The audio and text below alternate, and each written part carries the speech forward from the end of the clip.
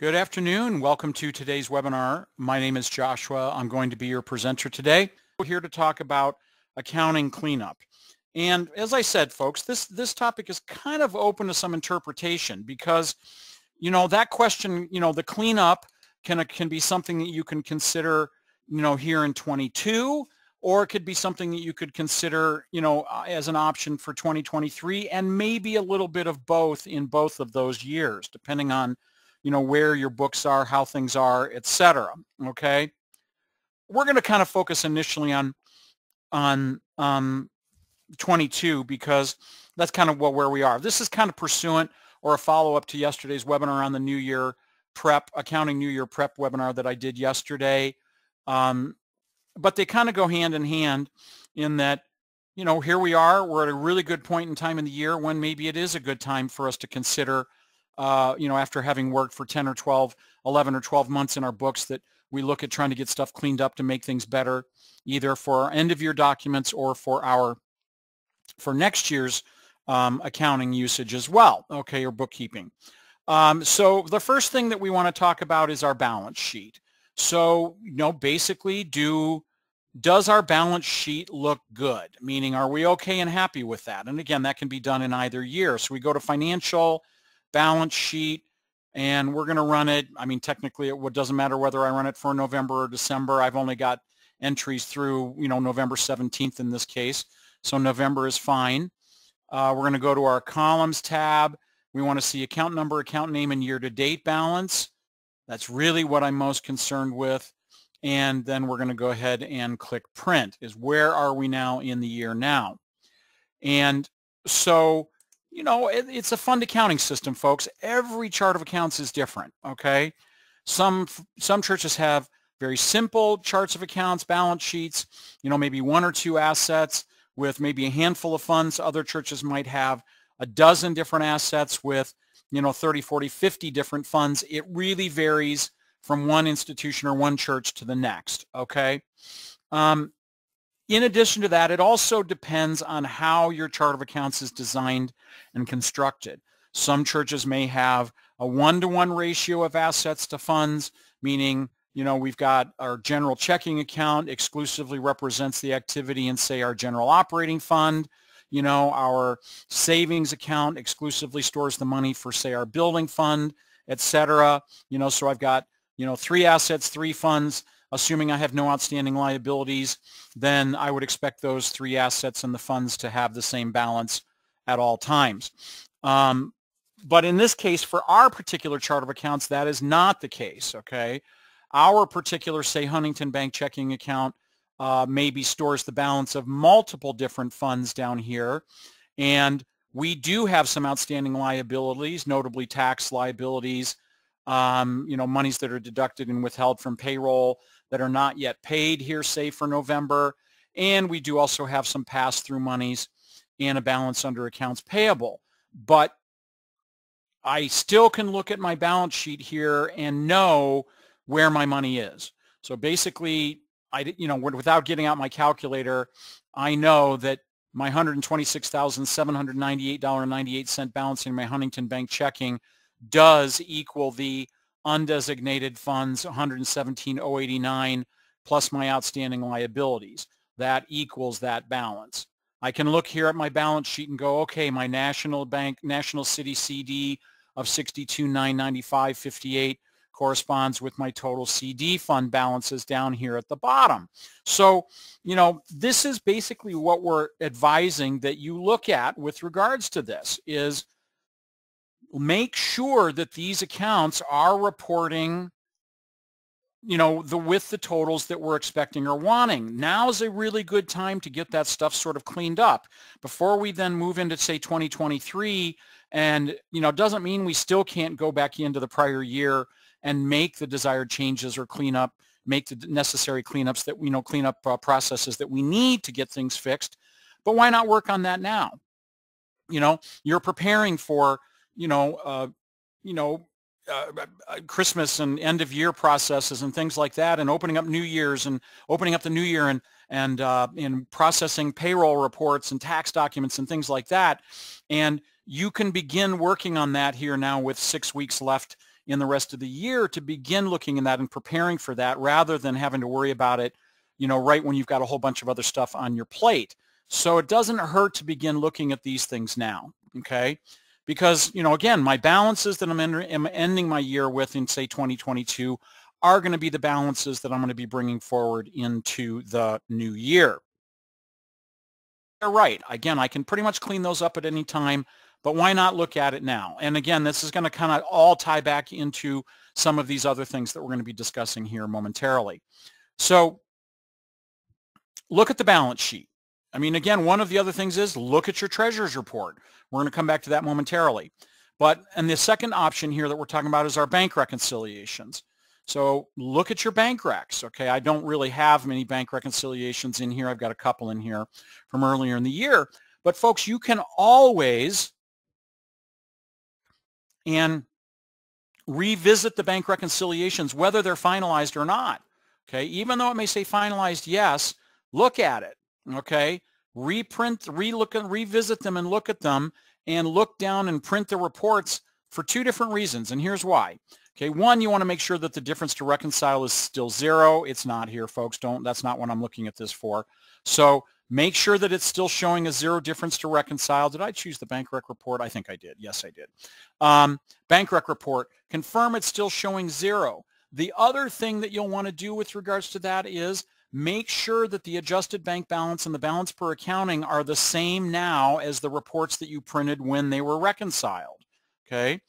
You may have gone back in and cleaned something up by reversing some, outstanding transactions that weren't impacting your overall difference to reconcile, but by reversing those entries, it would have changed your adjusted bank balance and your balance per accounting.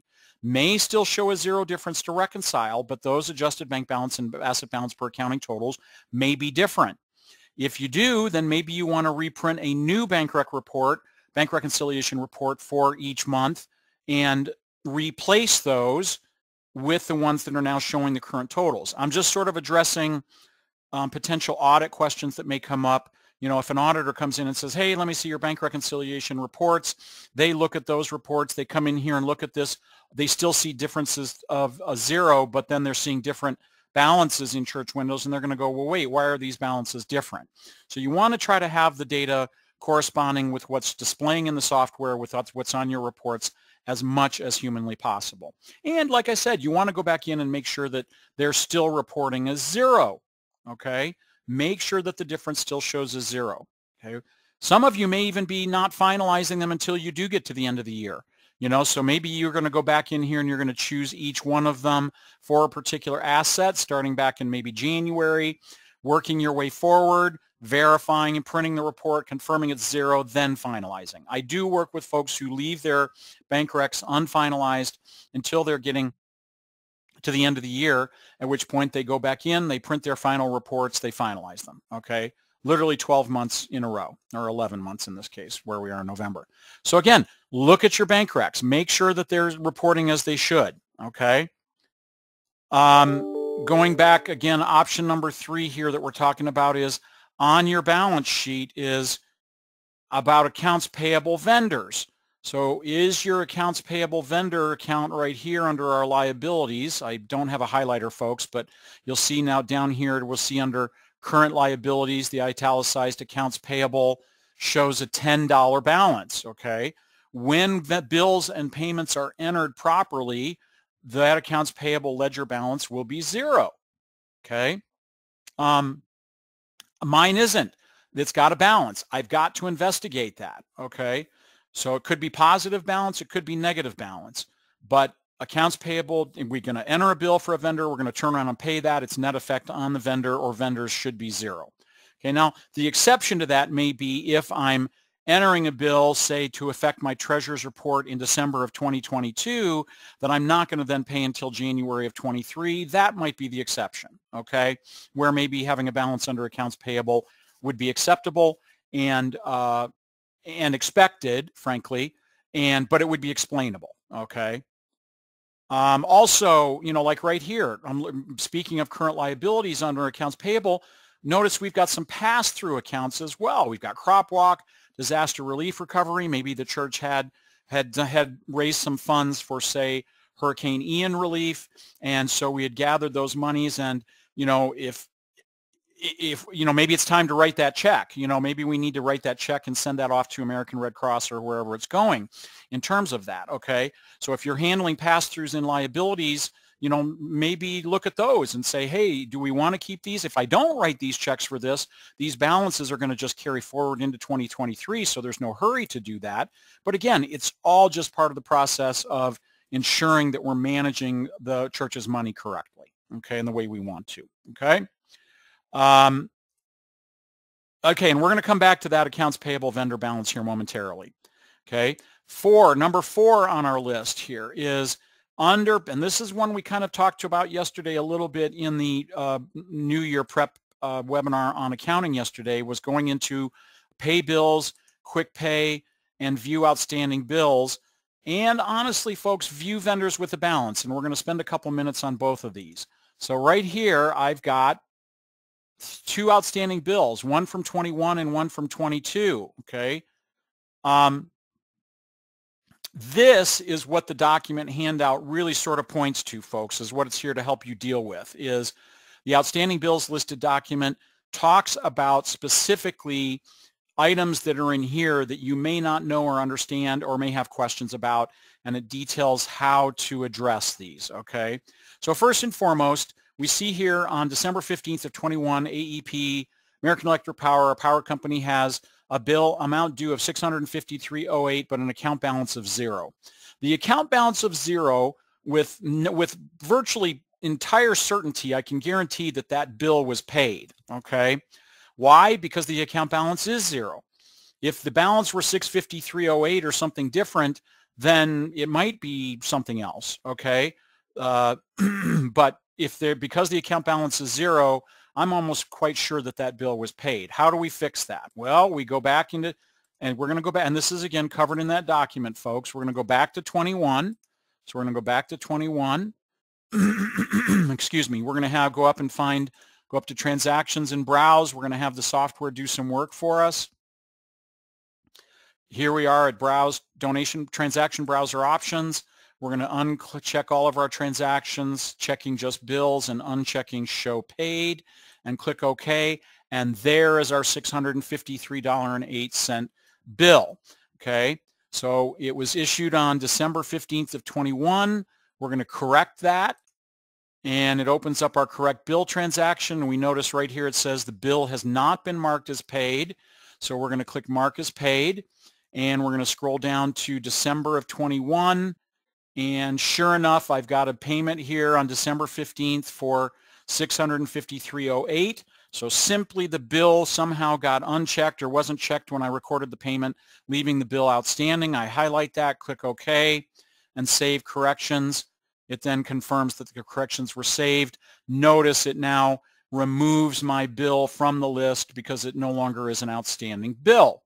So now when I come back into, say, 2022, and I go back to Pay Bills, Quick Pay, and View Outstanding Bills, that bill for AEP is gone. I have done nothing, folks, to change account balances. There's no beginning balances I need to update regarding that. I have literally just tied the bill and the payment back together to clear this invoice from the list of outstanding bills. Okay? A lot of folks ask that question. Well, aren't I changing balances? No, you're not. You're just tying the bill and the payment together. That's it.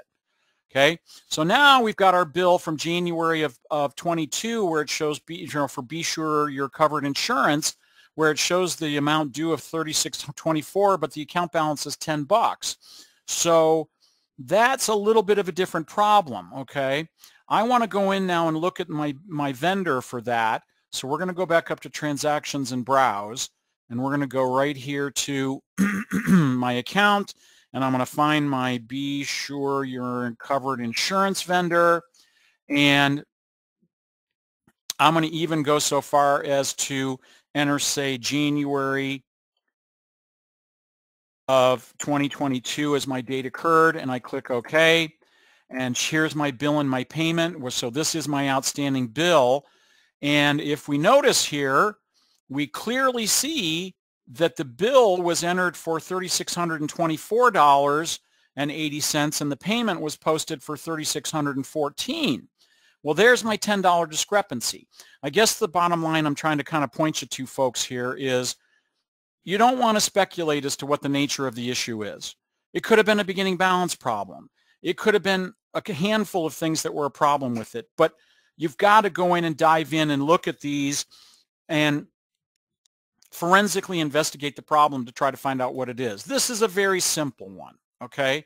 I need to determine, did my check clear for $3614.80 or did I write it for the wrong amount? Well, logic says that if I cleared the bank for $3614.80, that I need to correct the bill and change my amount. So we're going to do that. So we're going to make that $3614.80.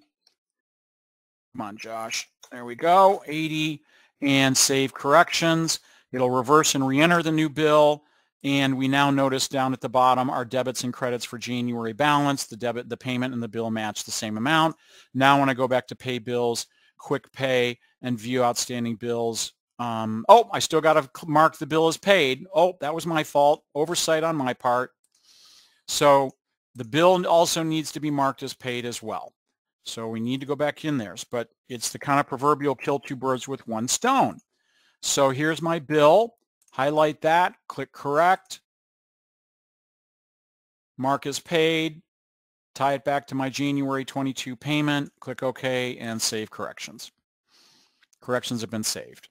Okay, so now I go back to pay bills, quick pay, and view vendors, outstanding bills, and there's nothing there. So I've dealt with that, okay? View vendors with a balance. You may have vendors in here with balances that need to be dealt with. But you have to look at this, okay?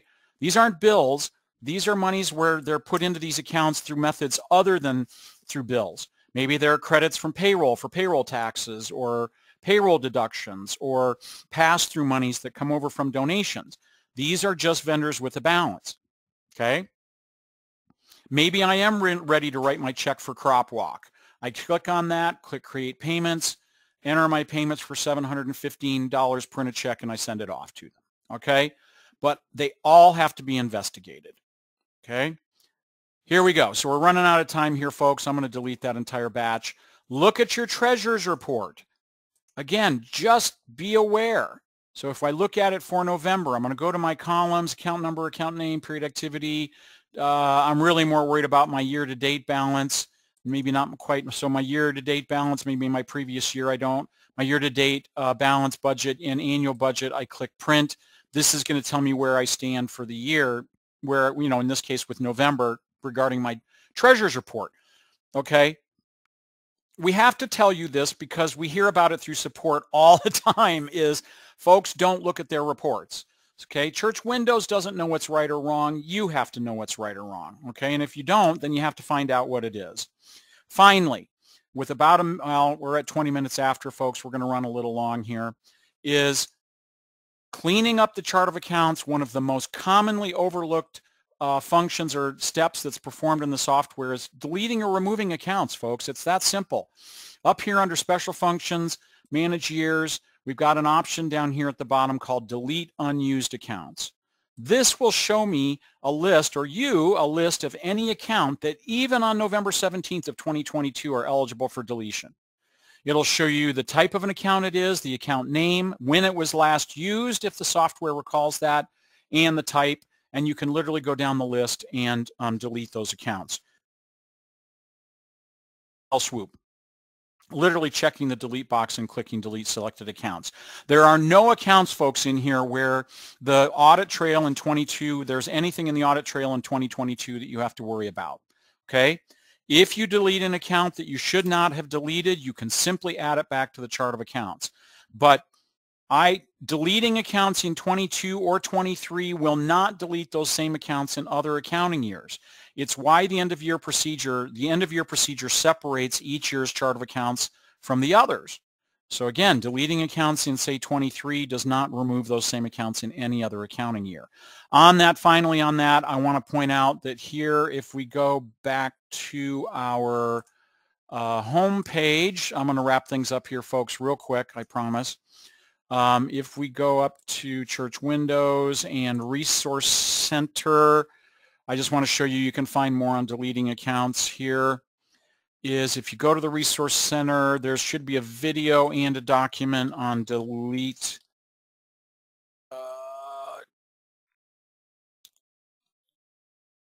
Should be deleting here. Manage year. Yeah, advanced manage years right here. Delete unused accounts right down at the very bottom. So it's under advanced manage years. But you can find out that in detail about cleaning up your chart of accounts. Lots of information here, folks. Okay, we've gone a couple minutes long. I'm going to end my topic for the day there.